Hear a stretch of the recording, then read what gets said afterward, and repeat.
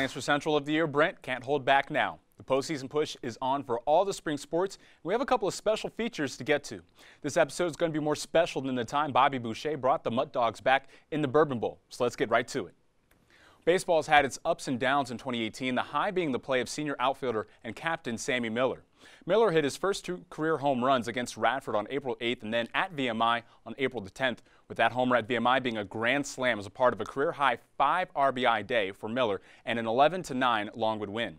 The Lancers hosted UNC Asheville this past weekend, Friday the 13th, and the Lancers swept the Bulldogs. Game 1 was a dominant performance on the mound, a 14-strikeout game for Stephen Farkas, which tied the program record as he picked up the win with 7 scoreless innings. Then came the offense in Game 2, which was on ESPN3, a 15-12 victory as the Lancers scored a season-high 15 runs on a season-high 18 hits. Finally, Game 3, the Lancers saw Tyler Morgan outdo what Farkas did the night before. Now, in the back half of Saturday's doubleheader, Morgan struck out 13 batters in a complete game shutout with just 5 base runners allowed. Morgan was named Big South Pitcher of the Week for his outing, the first award of his career. His complete game shutout is the first for Longwood since Aaron Myers did it in 2014 against Ohio University. Longwood played some inspired baseball this past week, picking up its first sweep, and the Lancers are riding a season-long 4-game winning streak, entering this weekend's series at home against Campbell. Well, the baseball team also has its share of inspirational stories off the field, like senior pitcher Andrew Corbett, who's overcome adversity just to make it to Longwood. Corbett was born with amniotic band syndrome, the same birth defect that ails UCF linebacker Shaquem Griffin. To learn more about Corbett's story, you can read the feature Striking Out Adversity on longwoodlancers.com. Now, on the field, baseball continues its run of games in the state of Virginia in the month of April, with all 18 matches coming in April in Virginia. The Lancers are looking to climb the standings in the Big South, needing to finish 8th or better in the conference to qualify for the Big South tournament. Well, Longwood softball, the squad, the 3-time defending champs in the Big South, they have watched the throne in 2018 with no problems. The softball squad had its biggest series of the year coming right here in Farmville to begin the month against rival Liberty. The Flames took the first game of the series 3-2 before the Lancers bounced back in the second game of a doubleheader by a 6-2 margin behind 7 innings in the circle by freshman right-hander Sidney Backstrom and a big go-ahead 3-run home run by freshman Jhonnatan. Then came the rubber match of the series, Longwood and Liberty, the 2 teams first and second place in the Big South Conference. It was a 2-1 lead for Liberty, but the Lancers put the tying run aboard in the home half of the 6th inning, and then Carly Donovan stepped to the plate. The junior lefty ran into one, putting out a go-ahead 2-run home run that proved to be the winner as the Lancers knocked off Liberty 3-2 to win the series. And then the following weekend, an easy sweep at Presbyterian as the Lancers outscored PC 26-6 in the 3 games. Softball is right there with Liberty in the Big South standings, and the Big South tournament begins May 9th, hosted by Radford.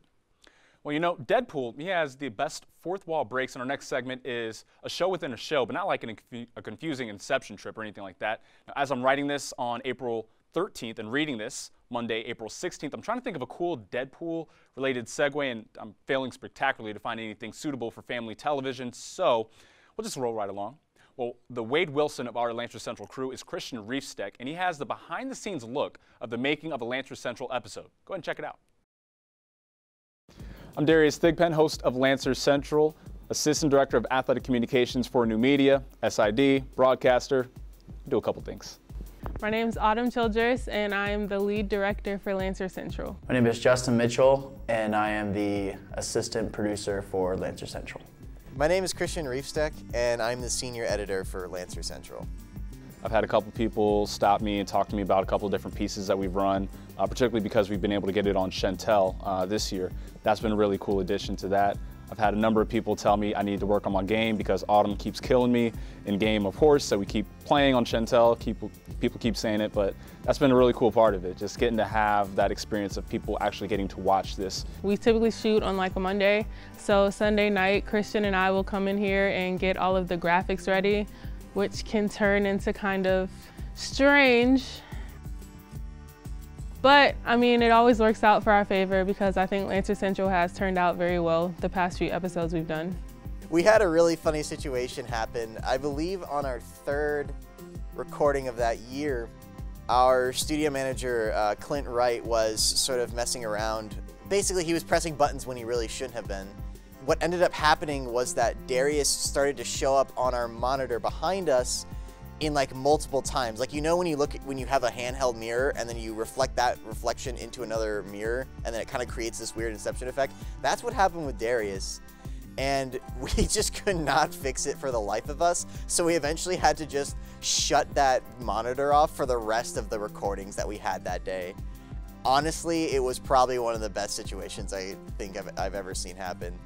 Also, this is not normal attire if I'm ever editing. And then another fun thing for me was doing the actual interview with CJ Roth. It was more like a learning curve because Darius is so good at it, and watching Darius do it at ease makes you realize how hard it actually is when you're actually on set. There have been those moments where it's like, man, it's been a long day, but at the end of the day, when it all comes together and we all chip in and we all make this work, it's worth every second of it. Women's lacrosse has gotten some big-time individual performances in 2018 with a couple of players at the top of the leaderboard in the nation. Senior Riley Dolan has already set the school record with more than 50 assists this season. Her 56 assists leads the nation this year. Keeper Imani West is also in the top 10 in the country with 151 saves this year. Now, speaking of records, senior defender Holland Royster, who has been a part of our Lancer Central team in the past, she set the program record with 11 caused turnovers in a 15-8 win against Gardner-Webb. Lacrosse has just one match left, Saturday, April 21st at 1 for Senior Day against nationally ranked High Point, which you can watch on the Big South Network. Big South Tournament begins April 28th. Now, men's tennis began the Big South Tournament as the 5 seed, facing the 4th seed Liberty this past Monday. Now, as a part of a solid regular season, men's tennis picked up 4 spots on the all-conference team as Amadeo Blasco was selected to the first team, while Julian Farthing, Valentin Popescu, and Reisei Sakai were all on the second team. Now, the 4 all-conference selections are the most in program history. Women's tennis will begin its run through the Big South Tournament Wednesday after finishing the regular season on the 9th. Now, full disclosure, we're recording Monday afternoon, April 16th, so if you want to get the full update on the 2 tennis squads, check out longwoodlancers.com. Now, what we can provide for you is an update of sorts. Back in February, we had the 2 tennis coaches, Jhonnatan Medina Alvarez of the men's squad and Maria Lopez of the women's team, join us in studio. Comm students Patrick Sanderson, Megan Ailstock, Taylor O'Berry, and Alicia Anderson each met with the 2 coaches in their environment to fully encapsulate the relationship of the 2 lifelong friends coming from Venezuela to Farmville.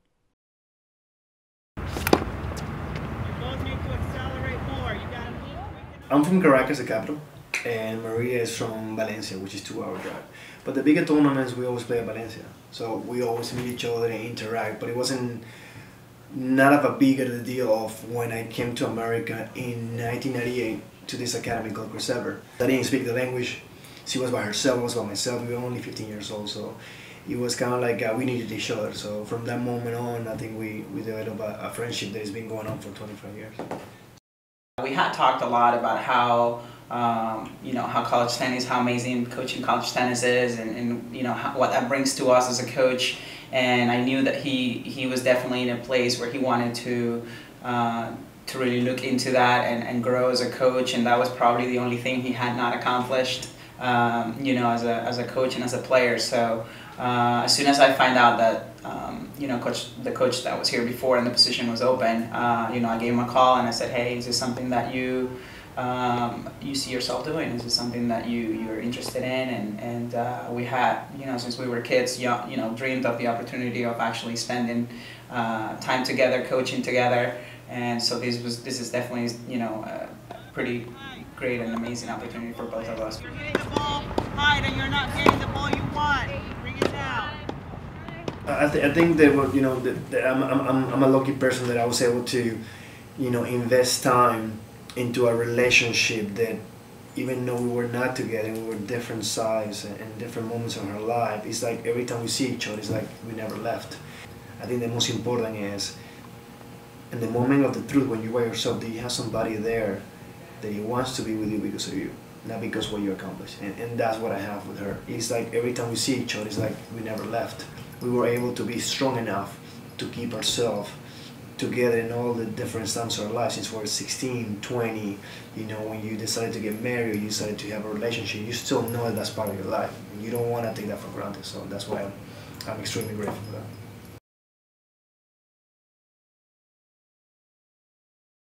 Well, before we wrap up, we do have a couple of people to introduce you to. Please join Longwood Athletics in welcoming new men's basketball head coach Greg Aldridge and women's basketball head coach Rebecca Tillett. Now, Aldridge and his UMBC Retrievers, who were very good boys in the NCAA tournament, knocked off the #1 overall seed UVA in the first round. Aldridge was a part of a turnaround at UMBC in the last 2 years that turned a middling program into a 20-game winner each of the last couple of years and darlings in the March Madness. Aldridge was recruiting coordinator and chief of staff for the program, as well as director of basketball operations. Aldridge has local ties as a Norfolk native, played and coached at Hampton-Sydney under Tony Shaver. Now, on the women's side, Tillett was the assistant for the past 4 seasons at Navy, which is coming off of back-to-back 20-win seasons. Tillett is also a product of the Commonwealth, coming from Williamsburg and a graduate of William and Mary. Tillett has skyrocketed up the rankings with coaching stops in high school and also serving as a WNBA scout for the Atlanta Dream. Well, one final note, a thank you. Thank you to now former cross-country coach Katherine Hansen. Coach Hansen has coached both the women's and the men's programs for the past 11 seasons. Daniel Wooten will serve as interim coach until a permanent hire is made after Coach Hansen stepped down. Coach Hansen has truly been an inspiration within the department, beating cancer twice and qualifying to represent the United States with the USA Triathlon national team. Well, that's all that we have for this episode of Lancer Central, and that is a wrap on the 2017-2018 school year for us. To stay up to date on all the news, updates, and features you can handle, keep it locked to longwoodlancers.com. Watch for Longwood Athletics on Facebook, Twitter, and YouTube, and listen to our minute update, the Longwood Athletics Sports Flash, weekdays at 5:20 on WVHL Farmville 92.9 Kickin' Country. Well, that's our show. Thank you for joining us on another edition of Lancer Central. For Autumn, Christian, Justin, and our entire Lancer Central crew, I'm Darius Thigpen, thanking you for tuning in, and we will catch you next year.